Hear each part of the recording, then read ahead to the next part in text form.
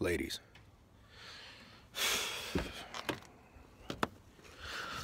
Let me holler at y'all real quick for a second. Why y'all love having kids by niggas who don't want to have kids with you? Like, y'all will both agree that y'all don't want to have kids, and as soon as you get pregnant, you're posting, "We're pregnant." No! We're not. You are. And now you're going to get rid of that when I give you this 300. Like, y'all will mutually agree that y'all don't want to have a kid, and as soon as you get pregnant, you talking about, "I can take responsibility and step up to the plate." Well, step away from the plate. Shit, as a matter of fact, don't even grab a plate and we ain't got nothing to worry about. Because y'all know how this shit work. Y'all talk about the preventative measures y'all can take to not have a kid. But y'all don't talk about what it takes to get rid of one. So when it comes time to do so, y'all want to ask us some dumb shit like, "Have you ever had an abortion?" No! I will never have an abortion. I got a dick. That's something that you got to think about before we fuck. I don't have a vagina. I don't have ovaries. I don't have a uterus. I got 2 of the 7 Dragon Balls needed to summon Shenron when I need to. I will never have an abortion. And if I could have abortions, then I would.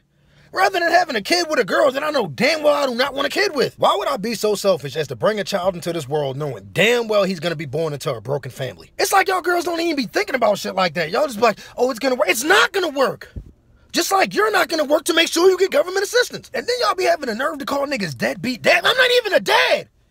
You forced me to be one. You drafted me into parenthood and expect me to like it? And then y'all wonder why dudes sign over their rights or they take extreme measures to not become parents. Like, I've seen articles of dudes committing acts of violence against their baby moms to not become parents. The thing that I don't get is, why would y'all girls even want to have a kid by a man who would desperately ask you to not have his child? If we both respectfully agree to not have a child together, then I would expect you to abide by that agreement.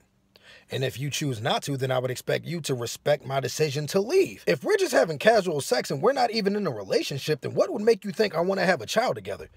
If I wouldn't make you my girlfriend, why would I make you a mother? But it's like y'all never see it like that. Y'all just, "He's a deadbeat.